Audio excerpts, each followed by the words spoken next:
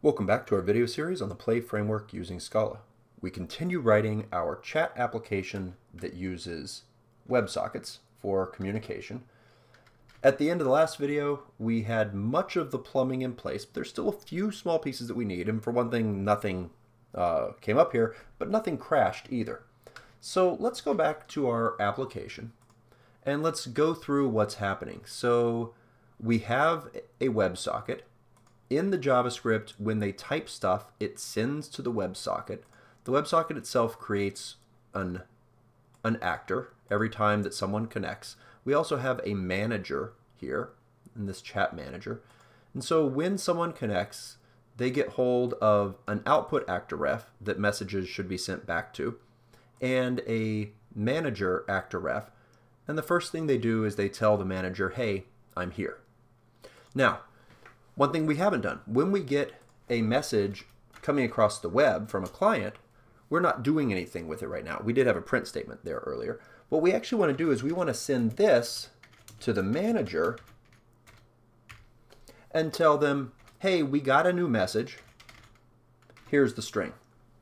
And so this will go then to our chat manager to this message, which also has not been written.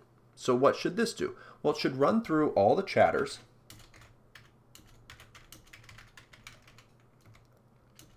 and send them all messages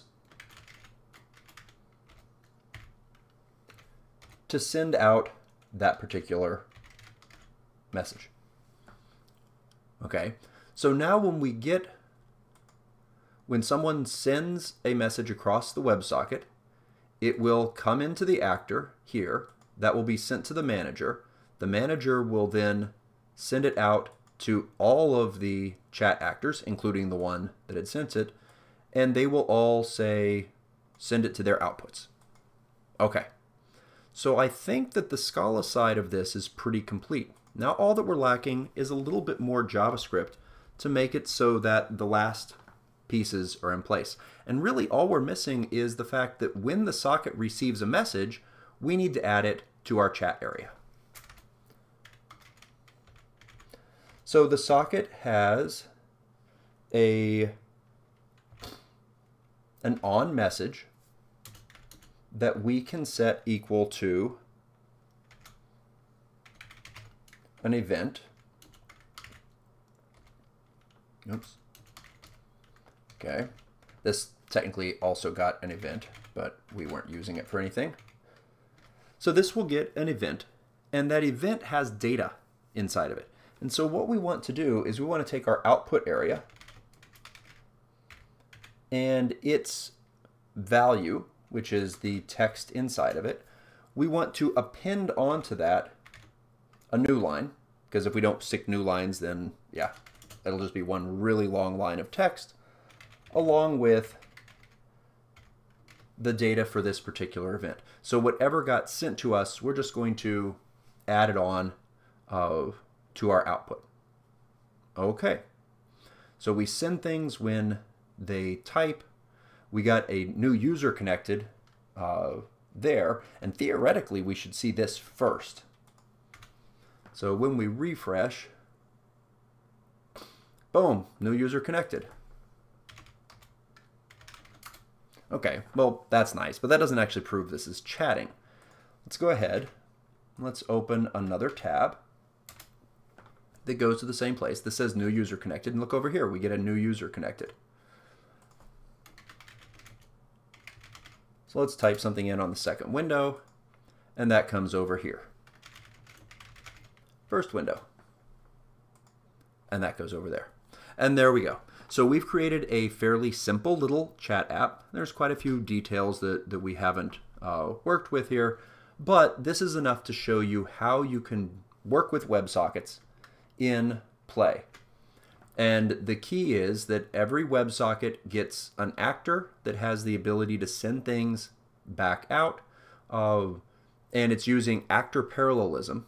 Once again, if you aren't familiar with actor parallelism, you don't need to know that much about it in order to work with this, but it helps to know something. The key is that when you send actors messages. That's what this bang does. It's sending a message to the actor. When you do that, that message goes into an inbox, and one message at a time is processed. There is a single, basically the actor doesn't have two threads simultaneously working through it. It processes messages one at a time. Now, if I have 100 different actors, they can all be processing messages, but any given actor will only be processing one at a time. That is what allows me in here to do, it's this operation right here, which isn't really, if there were multiple threads, this wouldn't be very thread safe. And so when our application has a whole bunch of new people connecting, this could have caused some type of interesting race condition where some people were dropped, but thanks to the nature of actor parallelism, this var, this mutation, will only happen inside of a single thread at a time. And so this is a safe thing to do. And that's part of the reason why it was chosen to use Akka under the underlying part of play to make this all so it works happily. So there's your brief introduction. You can take this and write all types of other things. Basically, anytime you need kind of two-way communication between the client and the server, WebSockets are a good way to do that. If all you need is the client to request information from the server, then just stick with Ajax. But if you come into the situation where you need the server to be able to send things out, which once again, that's what we needed here. The key is that when I type something in this window didn't ask for that information. I think actually I lost my Yep, I asked for my WebSocket closed, and we didn't add code that would maintain it. But when we type something in one, it automatically got sent to the other without having to wait for it to pull it or do frequent requests or anything like that. We'll come back after this, and we will start working on our fourth version of the task list, which will go back to using Ajax, but it will use React for the client side.